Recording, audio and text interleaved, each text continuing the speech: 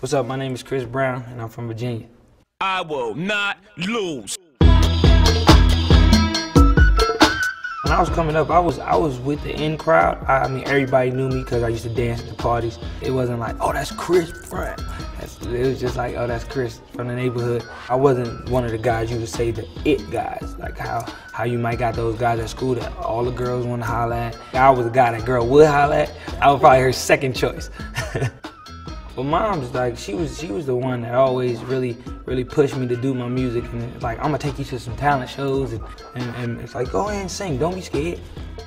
My pressures was basically just to record, the recording process, going in there, working with producers that I've heard of, and getting over that hump of being nervous, and like, yo, I hope I don't mess up because I don't want to look crazy in front of them. It was so new to me.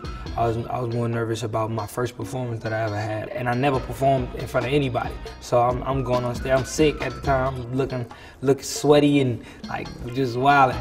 But in the studio, it's the same thing. Real nervous. But then after you first get it out and you start feeling and understanding why you put on the earth, you know what I'm saying, and to do what you do.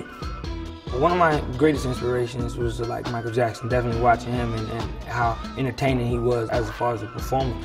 Actually performed Thriller, Michael Jackson, and I was like, man, I don't want to mess it up. But then when actual showtime hit, the stress and everything goes right away. So we hit the stage, and that's me right there. It's my time. Let's do that. Define losing. For me, that's the worst. If you lose, that's what it is. But you can't hold your head down if you lose. If you lose, you gotta keep going. My name is Chris Brown, and I will not lose.